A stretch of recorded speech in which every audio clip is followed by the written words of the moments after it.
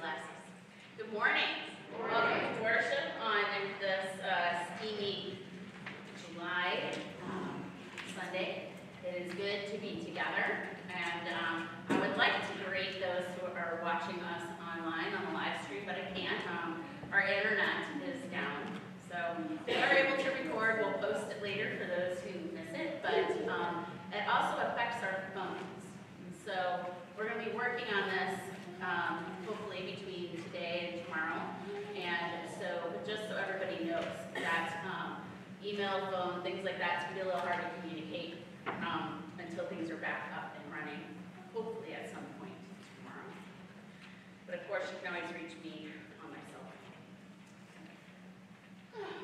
Well, let's see. We are celebrating flowers today, given by Gloria Dei Lutheran in loving memory of Sean. And so we are thankful for those beautiful flowers to bring the outside in on this hot day. And let's see, Gloria Dei camp coming up quick. So we do have a tentative head count. We do have our counselors requested, but it's always good that if you have not let us know yet that your child will be there, or your neighbor, or your grandchild, or any other odd child you can scare up, that please let us know and let Coralie know about that. Again, there are still some spots, I think maybe for the blood drive, Karen? Okay, a few left, so please take a look at that sign-up sheet and see what times are available. And then, tomorrow, we will be sending off our youth and youth from 3 other churches to the ELCA Youth Gathering in New Orleans. So we'll be doing that for our youth and one of our leaders today, praying for them before the service ends. But please continue to hold that entire group in prayer, and then also those who are there leading the event, organizers, presenters, all those people behind the scenes that make such a big event take place. And then, of course, for the city of New Orleans, as we all descend on that. Let's see, I think that'll cover it. Please make sure to check your announcements and check the calendar for anything that's important to you. And I invite you to please stand as you're able.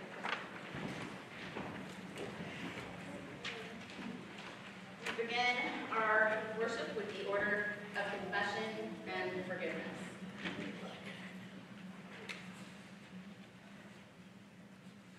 Blessed be the Holy Trinity, one God, the God of manna, the God of miracles, the God of mercy. Amen. Drawn to Christ and seeking God's abundance, let us confess our sin.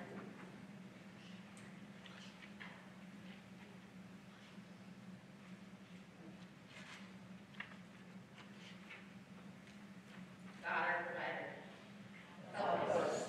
It is hard to believe there is enough to share. We question your ways, we differ from the ways of the world in which we live. We turn to our own understanding rather than trusting in you. We take offense at your teachings and your ways. Turn us again to you. Where else can we turn? Share with us the words of eternal life, and feed us with life in the world. Amen. Beloved God, people of Jesus, in Jesus, the manna from heaven, you are fed and nourished. By Jesus, the worker of miracles, there's always more than enough. Through Jesus, the bread of life, you are shown God's mercy. You are forgiven and loved into abundant life.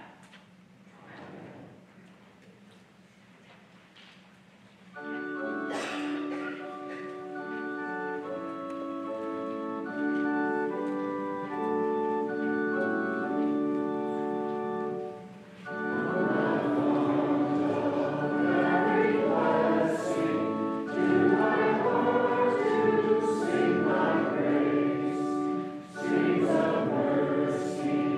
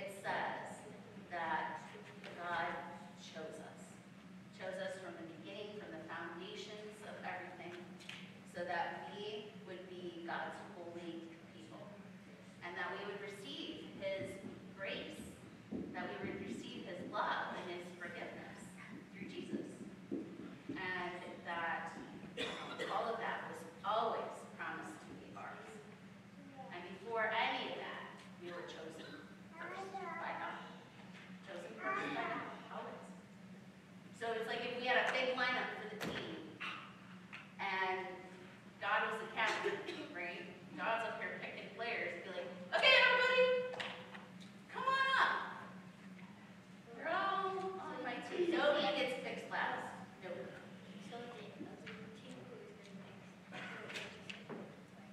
Yeah, the other team has nobody left. Right. Well, then God would invite that person into it, right? Yep, exactly. You know what? I'm going to hire you to give the next children's sermon. Right? Yeah, get ready. Okay. Well, let us say a prayer, should we?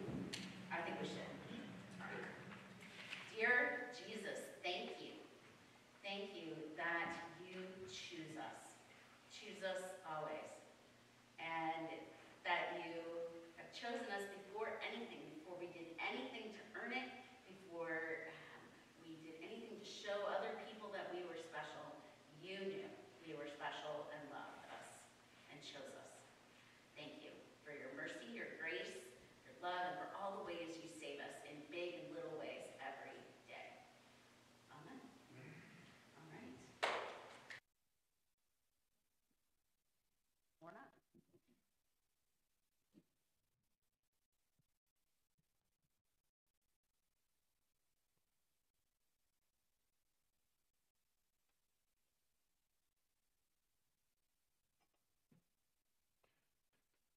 The first lesson is from the 7th chapter of Amos, the sign of the plumb line, God's judgment on Israel. Amos chapter 7, verses 7 through 15. This is what the Lord God showed me. The Lord was standing beside a wall built with a plumb line in his hand, and the Lord said to me, Amos, what do you see? And I said, a plumb line. Then the Lord said, see, I am setting a plumb line in the midst of my people Israel. I will never again pass them by. The high places of Isaac shall be made desolate, and the sanctuaries of Israel shall be laid waste. And I will rise against the house of Jeroboam with the sword.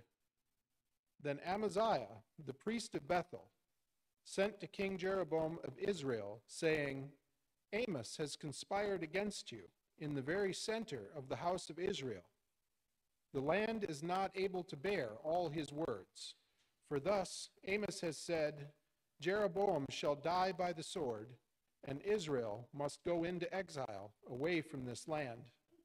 And Amaziah said to Amos, O seer, go, flee away to the lands of Judah. Earn your bread there, and prophesy there, but never again prophesy at Bethel, for it is the king's sanctuary, and it is a temple of the kingdom. Then Amos answered Amaziah, I am no prophet, nor a prophet's son, but I am a herdsman and a dresser of sycamore trees.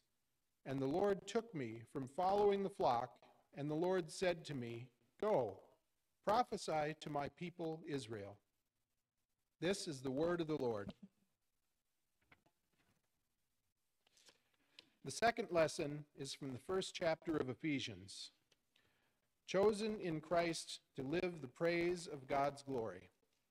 Ephesians chapter 1, verses 3 through 14. Blessed be the God and Father of our Lord Jesus Christ, who has blessed us in Christ with every spiritual blessing in the heavenly places, just as he chose us in Christ before the foundation of the world to be holy and blameless before him in love.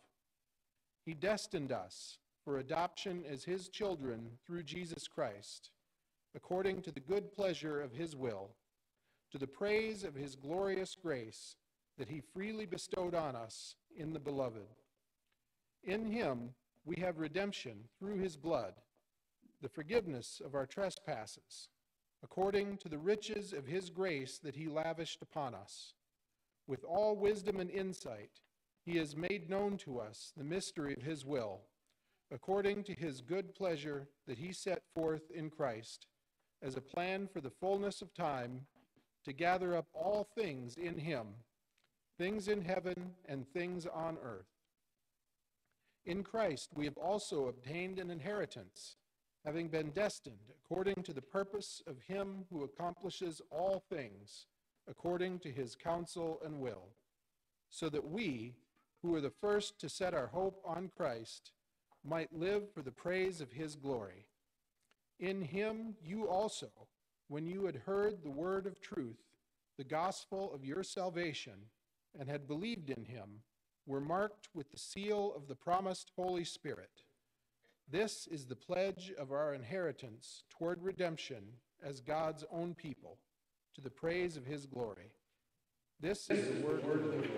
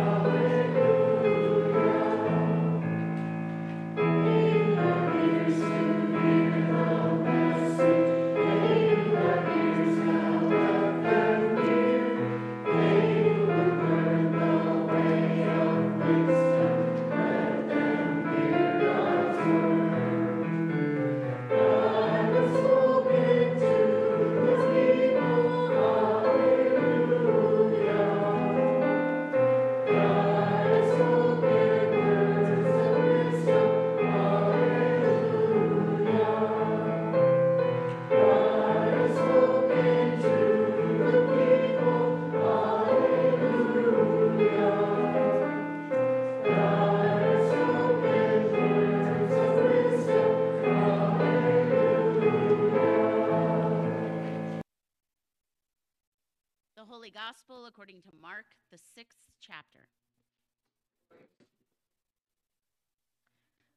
King Herod heard of it, for Jesus' name had become known. Some were saying John the Baptizer has been raised from the dead, and for this reason these powers are at work in Jesus. But others said, it is Elijah, and others said, it is a prophet, like one of the prophets of old. But when Herod heard of it, he said, John, whom I beheaded, has been raised. For Herod himself had sent men who arrested John, bound him, put him in prison on account of Herodias, his brother Philip's wife, because Herod had married her. For John had been telling Herod, it is not lawful for you to have your brother's wife. And Herodias had a grudge against him and wanted to kill John the Baptist. But she could not, for Herod feared John, knowing that John was a righteous and holy man, and Herod protected him. When Herod listened to John, he was greatly perplexed, and yet he liked to listen to him. But an opportunity came when Herod, on his birthday, gave a banquet for his courtiers and officers and for the leaders of Galilee. When his daughter Herodias came in and danced, she pleased Herod and his guests. And the king said to the girl, ask me for whatever you wish, and I will give it. And he solemnly swore to her, whatever you ask me, I will give you, even half of my kingdom. She went out and said to her mother, what should I ask for? Her mother replied, the head of John the Baptizer.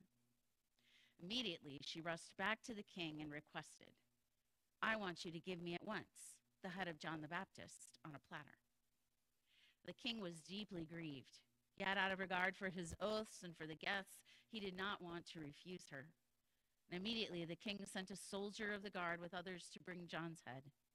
He went and beheaded him in the prison, brought his head on a platter and gave it to the girl.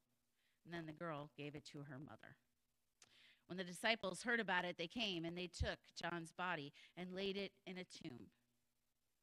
This is the gospel of the Lord.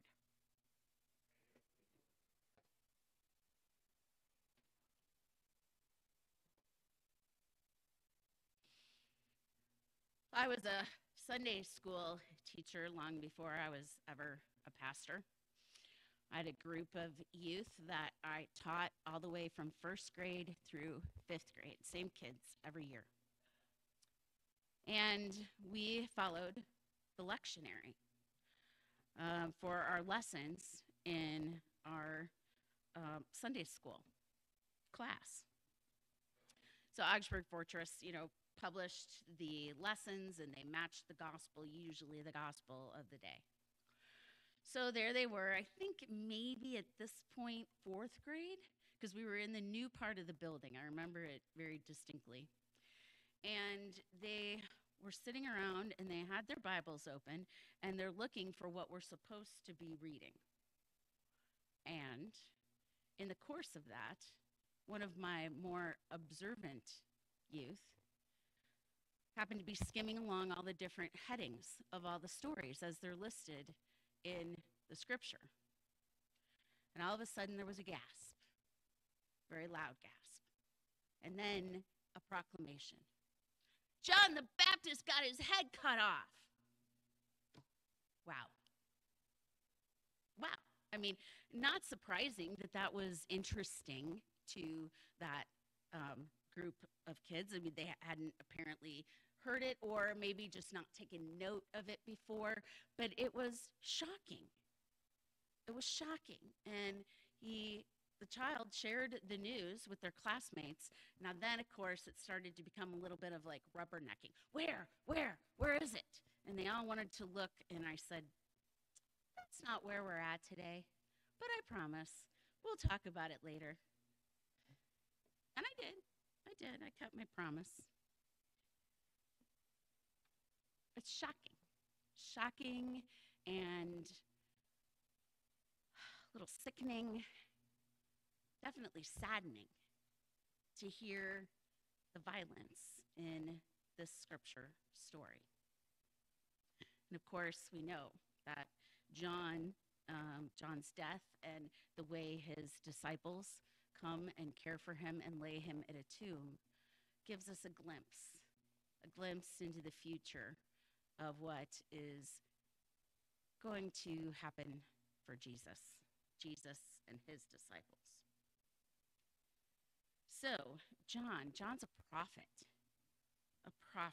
He is the last of the great prophets, here to proclaim, to lead the way, to point us to Jesus, to the Messiah. But really, that's the job of prophets in general, to point us to God, to share with us God's word.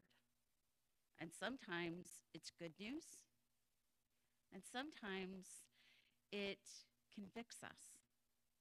It reminds us that although we are beloved and chosen by God and gifted with all of God's good gifts, that we also have a long way to go.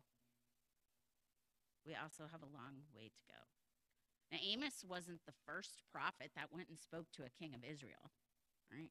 There were plenty of them. Now, the prophets had two jobs, really. We often hear prophets come and warn. Not so much to predict the future, right? It's not a prophecy and saying this is what will happen somewhere down the road. Really, no, they're there to state the obvious. This is the path you're on. And if you stay on this path, this is where you're going to end up. Not so much predicting the future, but being able to read the writing on the wall, seeing where the current path will lead the king, the king's people, the country. So that was the prophet's job. But then also to remind the people that they belong to God, that God loved them, and that someday God would bring them out of exile, bring them home. So, two sides to being a prophet. And we can see why Amos got the reaction he got, why he was being sent away from spreading the word, the message, the truth that he was sent to tell. It says right there even that the people cannot bear to hear your words. They don't want to hear. They don't want to change. Maybe they do want to change. Maybe they do, but they just don't know how. But the king does not want to change in that sense because, well, power. Power is, well, it's dangerous, right? Kind of like the words of the prophet. It can do a really good thing. It can do lots of good things. But it can also be dangerous, especially when the person in power is afraid. Fear and power are not a very good combination. So Amos, the prophet, sent away being told, we cannot bear to hear your words. And John the Baptist speaking truth to the king, a king who saw him as righteous and holy and who was interested and perplexed and drawn in by his words and liked to listen to him. But then also did not want to be told when his actions might be taking him down the wrong path. Now, Herod was sort of tricked. He was tricked into what happened, but he still had a choice. There was a moment where Herod could say, yes, I gave my word in front of all of these people, but you know what? It's a silly promise on a birthday party to a young girl. We're talking about a man's life. Herod could have chosen differently. He had the power to do so. But he also had the power to take John's life. So in the midst of this, though, in the midst of these two stories about prophets that are being challenged, is putting it lightly, right, in their jobs, in their calling to go out and share God's word and message and truth. And the message isn't being welcomed, and they are not getting a great reception. But in the middle of all this, we hear from the letter to the Ephesians. The letter to the Ephesians that gives us a promise. Promises that we are chosen. And then to notice that that choice comes first. God chose us in Christ before the foundation of the world. In other words, that's been God's idea, God's hope for the world all along. To choose the world and everything in it, and for that world to be holy, marked, beloved, chosen. We see at the end the words that in hearing the word of truth, in hearing about the gospel of salvation or the gospel that saves us, that sets us free. And having believed it, well, then we were marked with the seal of the Holy Spirit. We hear those words in baptism. Child of God, you are marked with the seal of the Holy Spirit, sealed with the seal of the Holy Spirit, and marked with the cross of Christ forever, right? And the sign of the cross is placed on the baptized forehead. We can't see it. We can't see that mark, but it's there. It's always there. And it reminds us that we were chosen. But not because we're so awesomely special, although there's a lot of that in God's eyes. We're beloved. We're special. But God also sees us as we are, and God wants this world to be better, to do better. And so we have prophets. We have prophets. Can you be a prophet? Can I be a prophet? When we see what happens to prophets, can we do it? With the promise that we're sent out, that we're chosen, that we're loved before anything else, and that we've been given grace, that we've been given love, that we are taken in as God's holy purpose for creating a world that is equitable and loving and inclusive and safe and where everyone has enough. That was the plan from the foundation, from the very beginning. That was God's intention. And so we continue. We continue to hope in that promise and to tell that story. To tell the story of what it can be like, what it is like, what it is like when the kingdom breaks through, when we care for one another, when people serve one another, when people forgive one another, when they find ways to work together for the good of other people.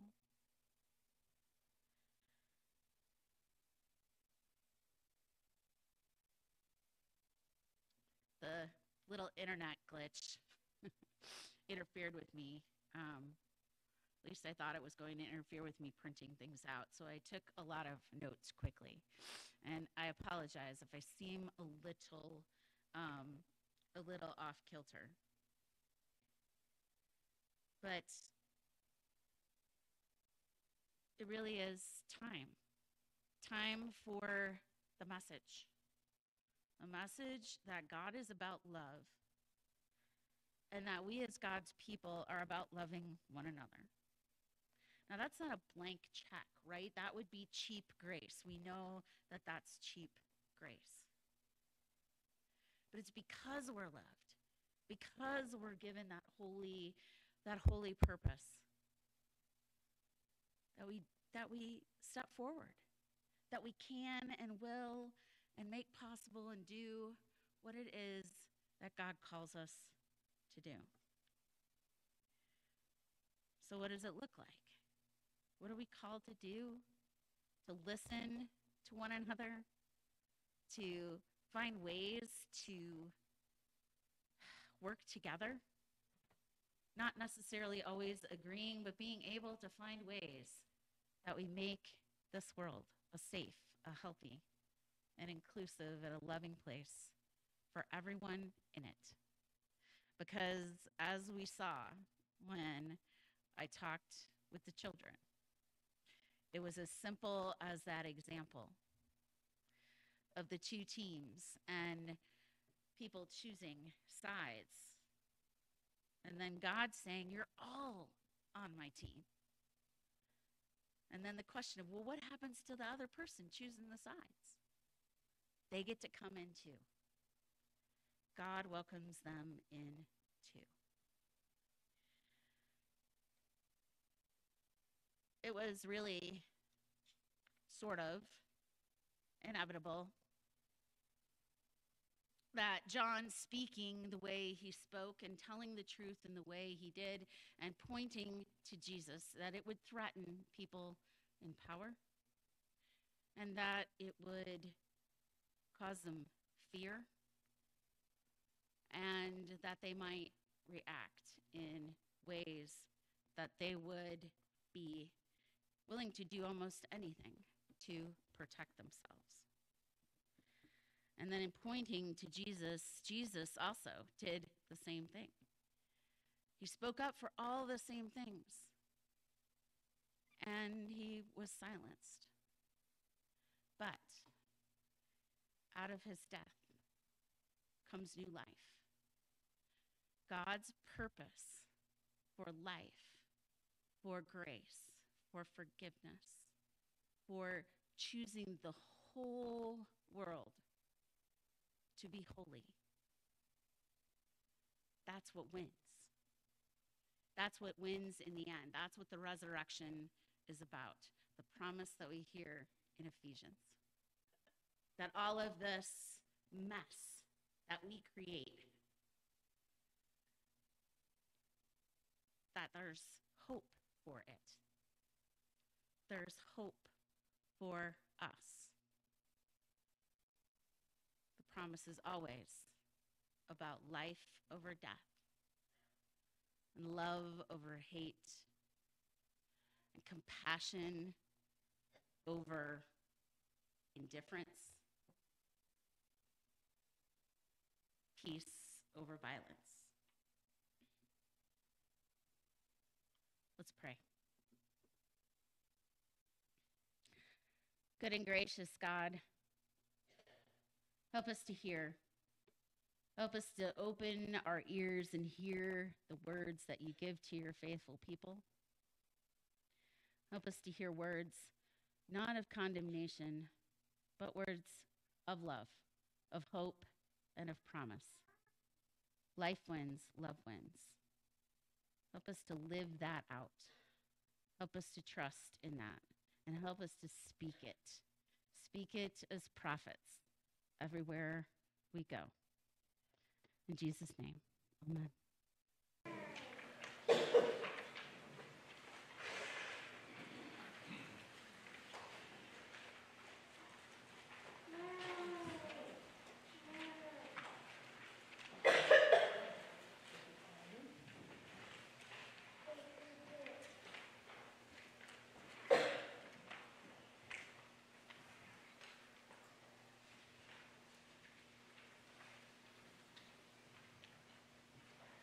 With the whole church, we join together, and we confess our faith. Our faith in Father, Son, and Holy Spirit. We do so using the words of the Apostles' Creed. I believe in God the Father Almighty, creator of heaven and earth. I believe in Jesus Christ, God's Holy Son, our Lord, who was conceived by the Holy Spirit, born of the Virgin Mary, suffered under Pontius Pilate, was crucified, died, and was buried. He descended into the dead. On the third day he rose again. He ascended into heaven. He is seated at the right hand of the Father, and he will come again to judge the living and the dead. I believe in the Holy Spirit, the Holy Catholic Church, the communion of saints, the forgiveness of sins, the resurrection of the body, and the life everlasting. Amen.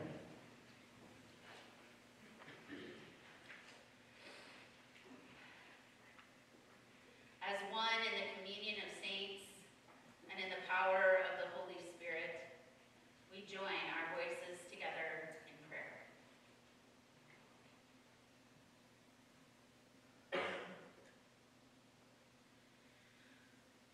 Gracious God, you gather your people into the body of Christ. Where our world is wounded, heal it. Where it's right, strengthen it. Where it's divided, reunite it. Lord, in your mercy. Hear our prayer. From before the foundation of the world, you are God. Revive ecosystems destroyed by human greed. Curb our desire to put wealth ahead of the health of all who call this planet home.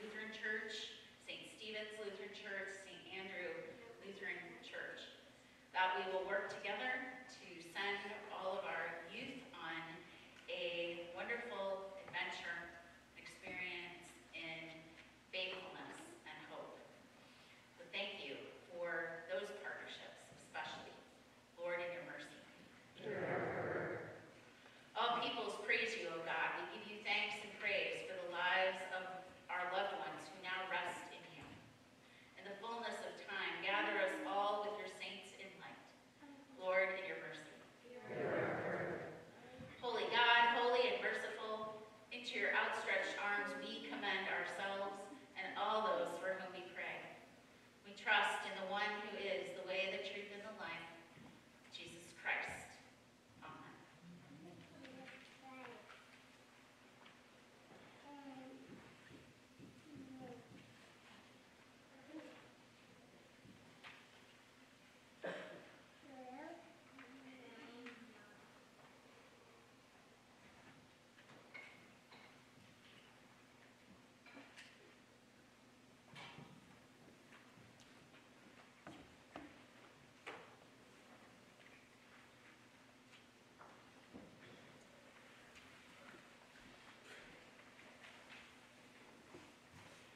Before we pray together for the offering, I want to say thank you again.